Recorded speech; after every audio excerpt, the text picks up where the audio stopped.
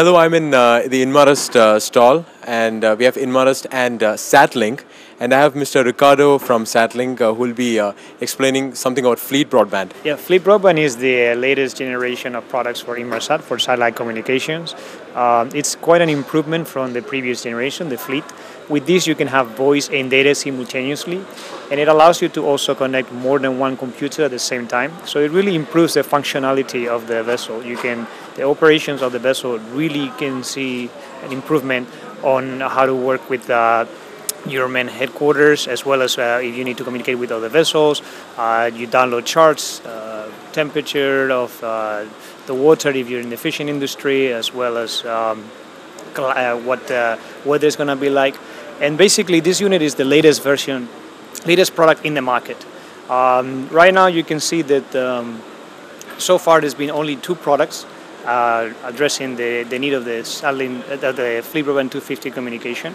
And with this, you've seen an improvement, because not only does it give you the same capabilities that you have previously, but we have actually included as expansion slot here, which will allow you to have value-added services. For compressing, for example, if you want to lower the price of the cost of the communications you're having, or if you want to do VMS, monitoring of your vessels, etc., etc.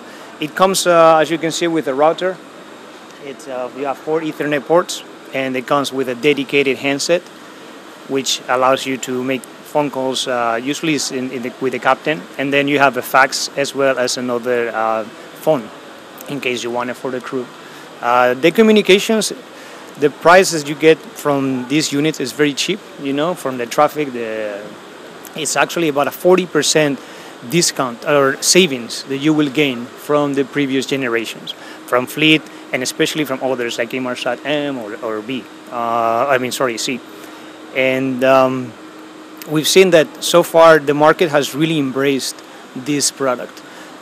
We initially expected to have low entry into the market and then slowly pick up, but we have seen that the market really has a desire for this type of product. They want to improve the welfare of the crew, and they really want to step up and improve their operations, and they want to be able to have the same capabilities on the vessels that they do if they were on the office. So we have actually quadrupled our expectations in the first 3 months that we launched this product. And we expect that next year things will pick up exponentially. And the whole market will embrace the new technology that Inmarsat has available to them. That's great news. That's great, really great news. Do you have any competitors for the FleetBroadband services? Yes, there's several competitors in the hardware part of the business. There's 3 major companies, and we're the newcomer. And FleetBroadband has been around for about a year and a half. So it's the newest service, and it's a new product. But the market is quite familiar with it by now. From the airtime point of view, service providers, there's service providers globally. Some of them are more local than others, and we compete with them in different areas. So as far as traffic goes, you can see that there's perhaps dozens or several hundreds of companies that you compete with.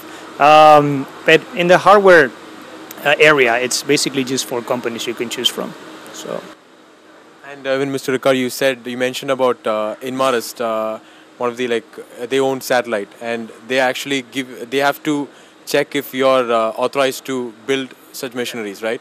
And yet you're succeeded in building a platform where Inmarsat has actually collaborated with FleetBroadband, and that to your company, that's Satlink. So that's a great accomplishment from your side. Thank you. And we wish all the best, and we hope you grow in the future.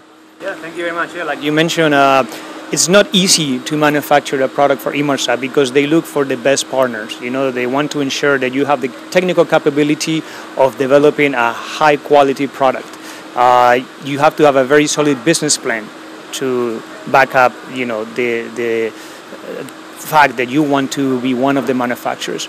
And then they will test thoroughly the product to make sure that there's no glitches, because you have to realize when you're at sea, your product has to be very reliable. Other people are at risk sometimes, or they're gonna rely on being able to communicate with on the shore, the headquarters, or the vessels. If they have to talk to the coast guards, or so it has to be a top, high quality product. And so we're very proud that Inmarsat allows us to produce this product. We have a very good relationship with Inmarsat for many years now, and they highly value the relationship they have with Satlink, just like we do with Inmarsat.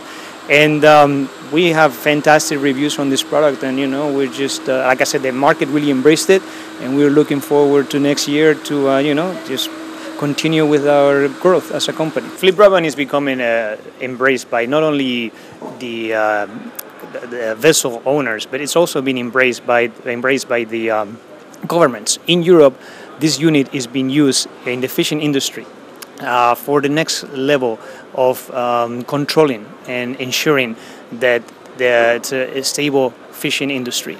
So we just got awarded a contract in Ireland.